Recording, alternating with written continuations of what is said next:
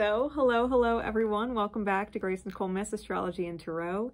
These are the full moon in Pisces, now you see it readings. And for them, I am using my Mirror of the Soul Tarot. My archetype cards by Carolyn Myths. And two of my own custom decks. One is my energy alignment deck, all right, light and shadow on each side.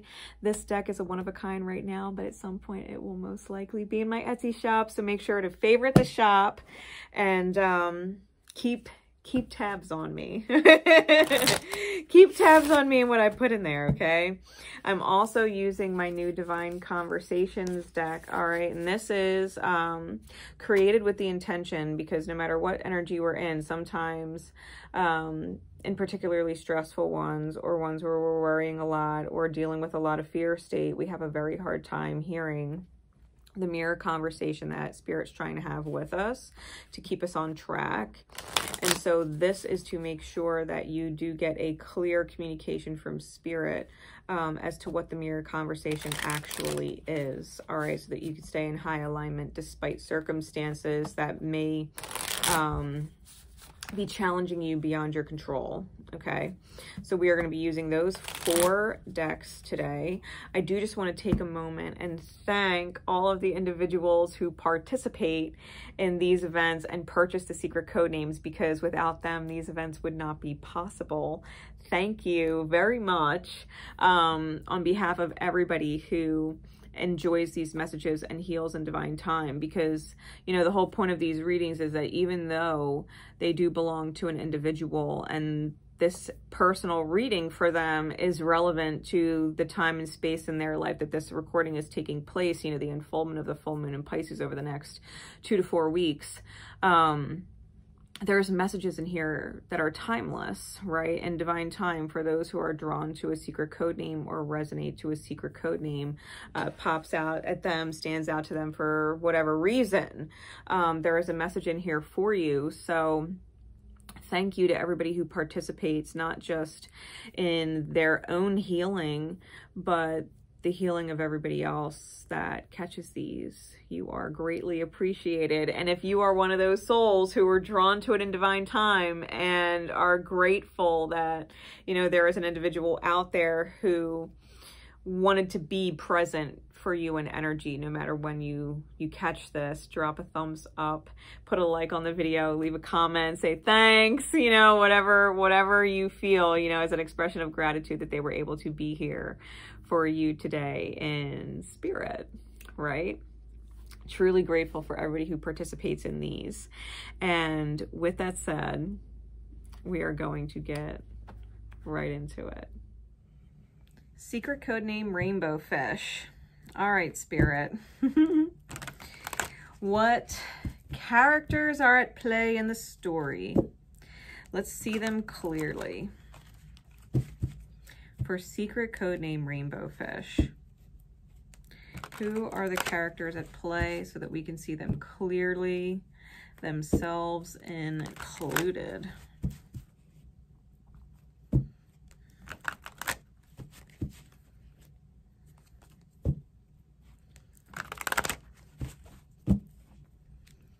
Who are the characters at play so that we can see clearly?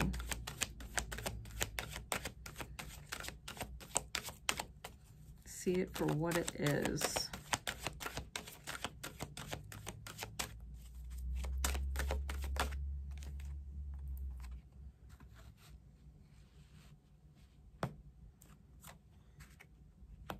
Anybody else?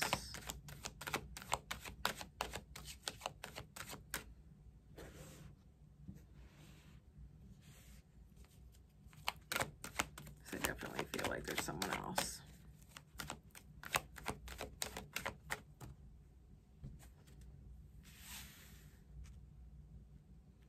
All right. The Gambler, the Martyr, and the Healer. Give me some energetic alignments, please, Spirit. Describe the energy of these 3 people.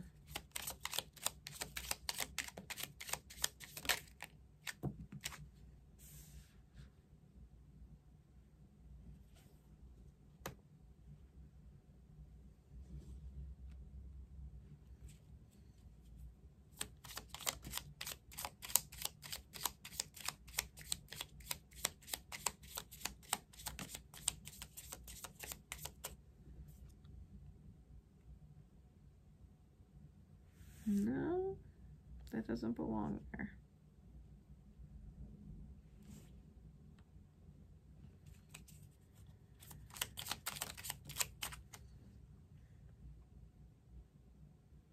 Okay, Spirit. Earth Angel is the top of the deck. Comfort Zone Stagnation is the bottom. That is the energy connecting the three of you. Earth Angel energy on top, recognizing the Earth Angel in you, that's the potential here, and to get out of the comfort zone, right? To get out of stagnation. Let's dive deeper. Give me some more insight into these three people.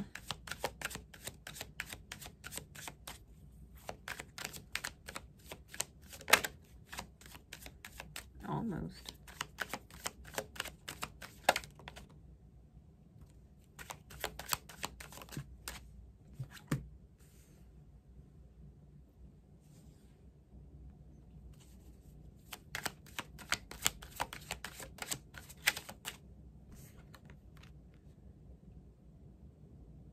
It's crazy how these cards fly out. Death on bottom, Queen of Wands on top, transformation and the desire of the soul. What's the story going on with these three? What is the story?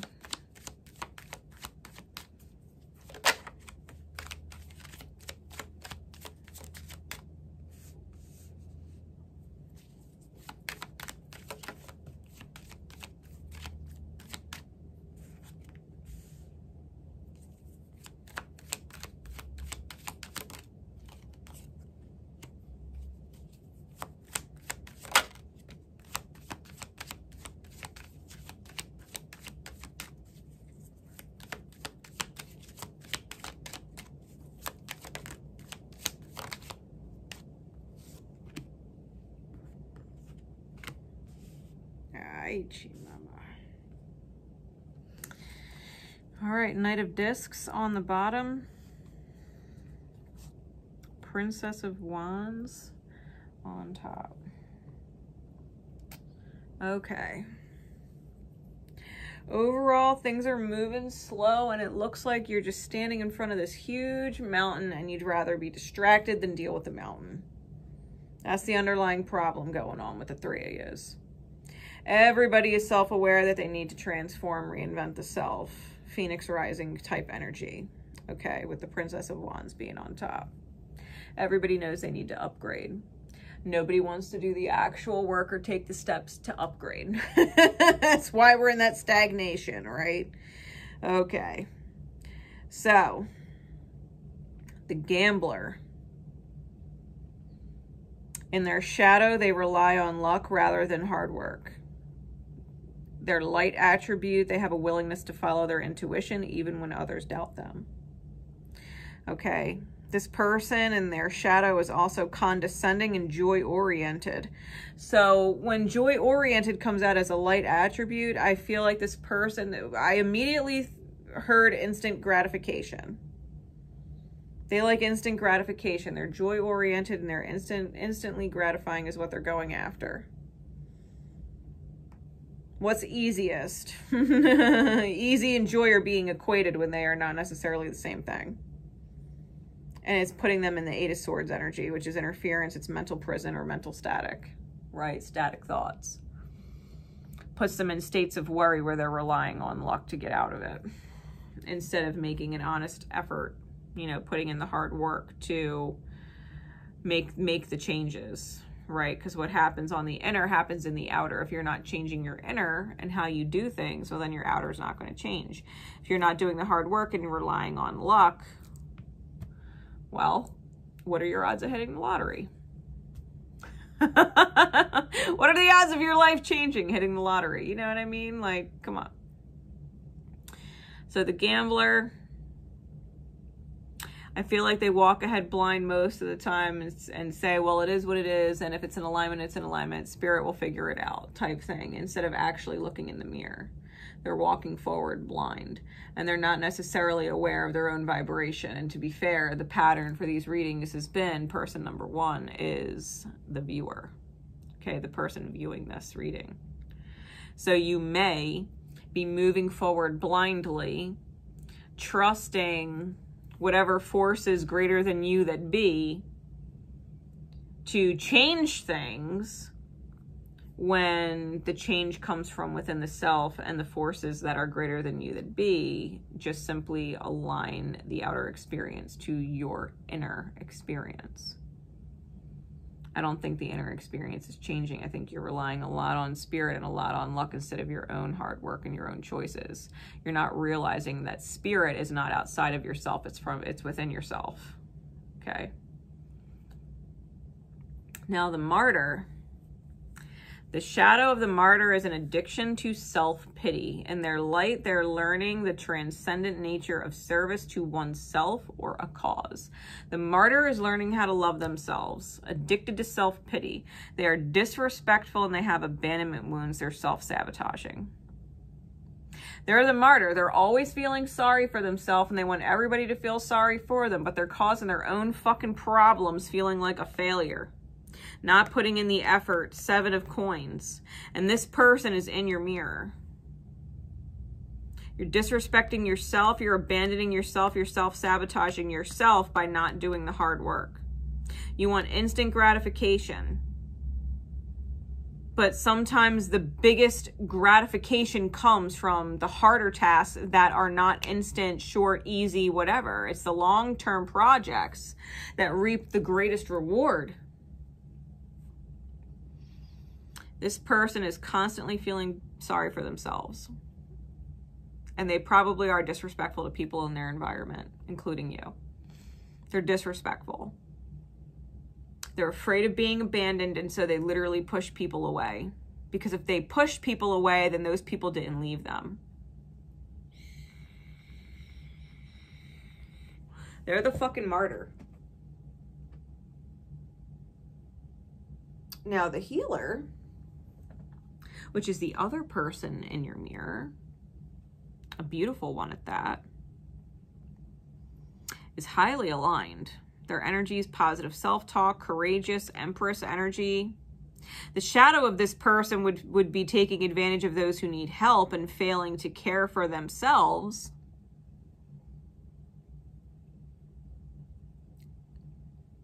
But the light is passion to serve others by repairing the body, mind, and spirit. They have an ability to transform pain into healing.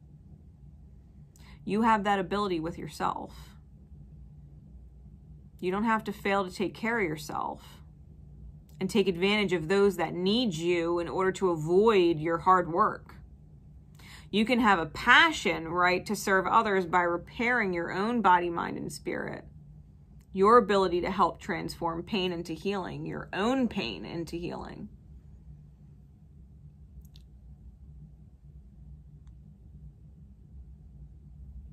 If you were your guardian angel, what would you tell you to do?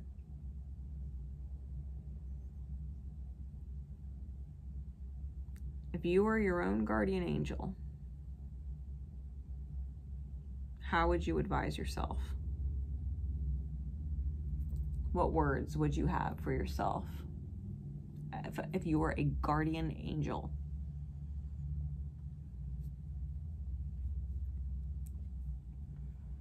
This person, positive self-talk.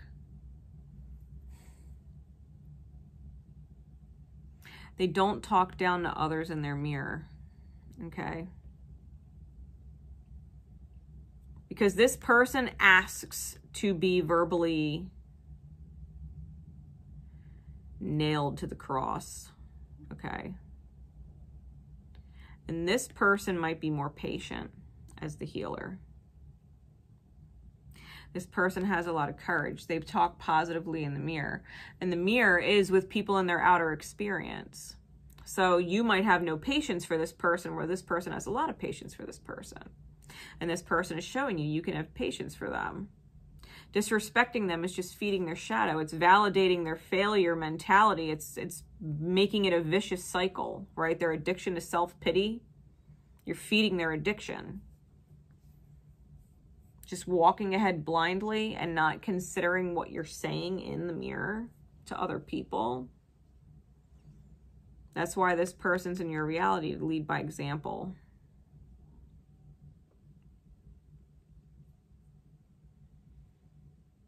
So you can take the pain you're experiencing with this person, the frustration you're getting with this person, where you feel like this person's a fucking idiot that you're talking down to, you know, you're talking down to them in some which way, shape, or form, or talking bad about them, right? Then you're actually in your divine mirror talking bad about yourself, and you might not realize it.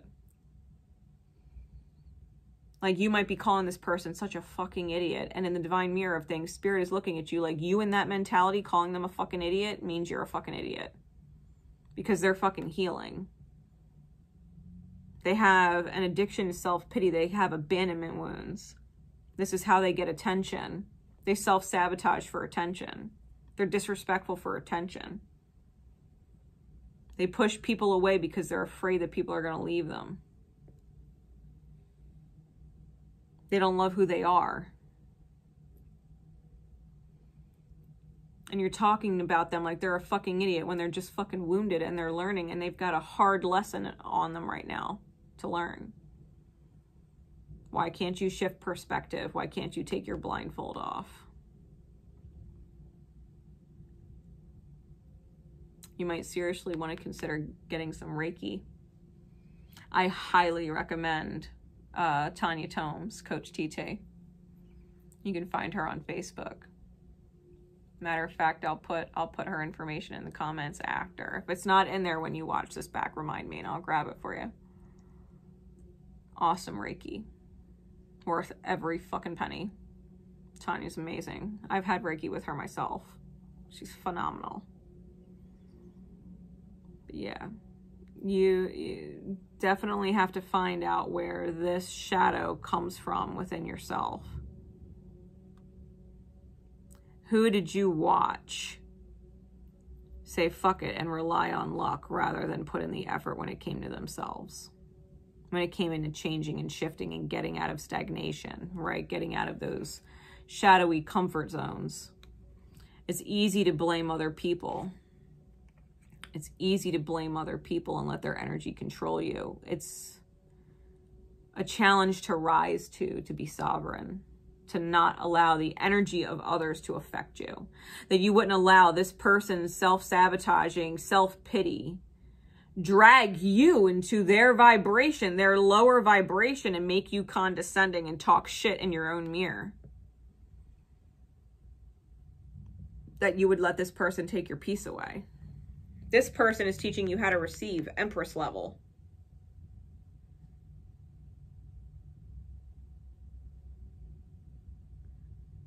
The story going on here.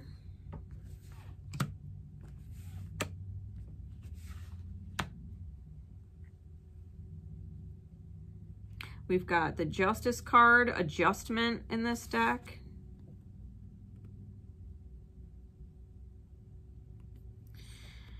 With the Five of Coins, the Ace of Cups, the Death card, the Prince of Wands, and the Ten of Swords. The balance, right? The actual justice per universal law, right? The 12 universal laws. If you're not familiar with them, please Google them, make yourself familiar. The balance, the karmic balance of things. It is worrying versus unconditional love. Unconditional love is what creates the transformation. It's what creates the spark, the mastery of spirit. The worry is what creates the ruin. And you choose to transform your reality via one or the other. But everything is balanced. Your energy manifests whatever it manifests. If you want to condescend and be and you know, not recognize the mirror, that conversation that you're having with yourself, because the mirror conversation is, you picture it this way: if you're talking about someone else or talking to someone else, slide a mirror in between you and whoever you're talking to, and recognize that the reflection in the mirror looks like you, but it's spirit. That's your spirit having a conversation with you. That's the mirror. That's the one-way mirror. You talking to you. Your higher self, your spirit talking to you. With your own words that you're projecting about or to someone else. The two-way mirror is understanding that this person is a reflection of you on the inner and this person is a reflection of you on the inner, and you have to choose which one. Which one are you? Are you the earth angel? Or are you this person stuck in stagnation, your shadowy comfort zone, this person? Which facet that you're seeing is you? And recognize if you were to choose the light, the dark will naturally resonate out of your reality because you're no longer feeding their addiction to self-pity. They're going to go seek it elsewhere. They're not going to be in your reality anymore. And they'll be fine. Spirit has their back. Justice is justice. They'll learn. But you've got to choose which facet of yourself you want to live with. Especially if you know you're stagnating in a shadowy comfort zone versus being the earth angel that you are and allowing the healing to take place the way it needs to take place. Allowing people to propel forward to the next chapter of their learning because you closed yours. You closed that chapter. What is the divine conversation Spirit is having with you that you might be missing amongst the shadows, right? The divine mirror conversation that you might be missing.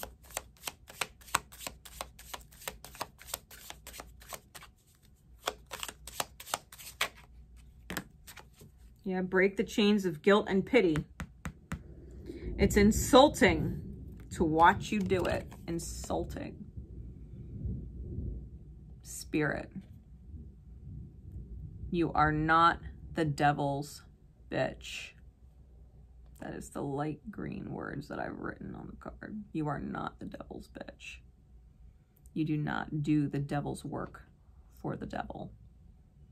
Because being in your shadow, condescending to this person, negatively speaking about this person, projecting that energy at them, that's essentially doing the devil's work. It's not light. It's not light. Jesus would never have that conversation.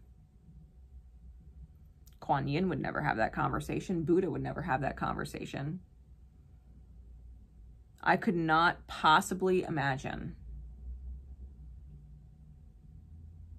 Goddess Kuan Yin calling someone a fucking idiot.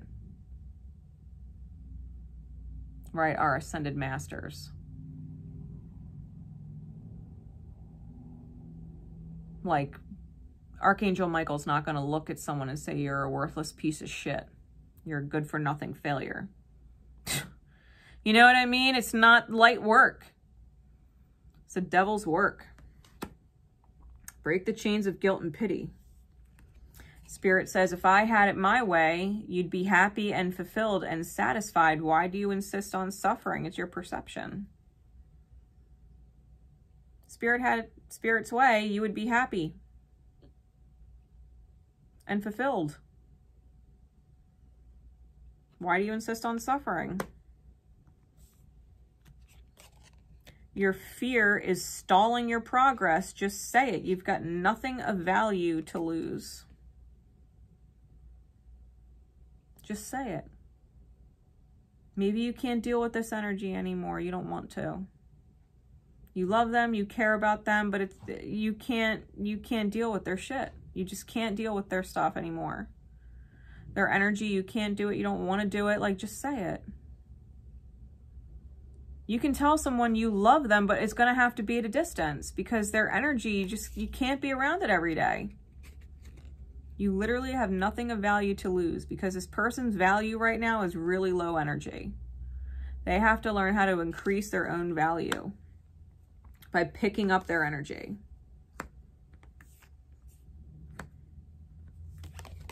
And you know you are wasting your money spending it on the wrong things. Help yourself. Pay off your debts and save.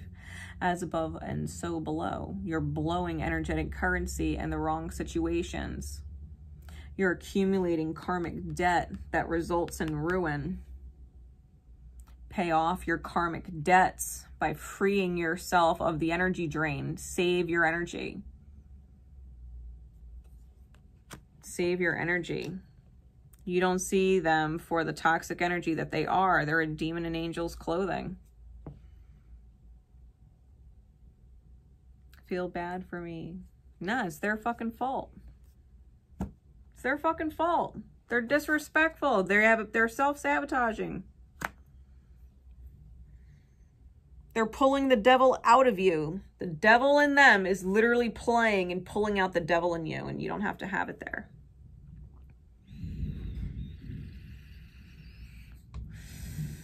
For real.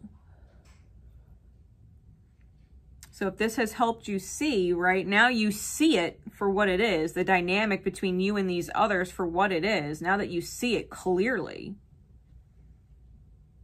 please drop a like and let me know.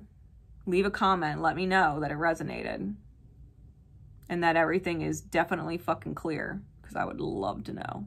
I would absolutely love to know if this has helped you see. God knows my love and support is with you always. Until next time, take care.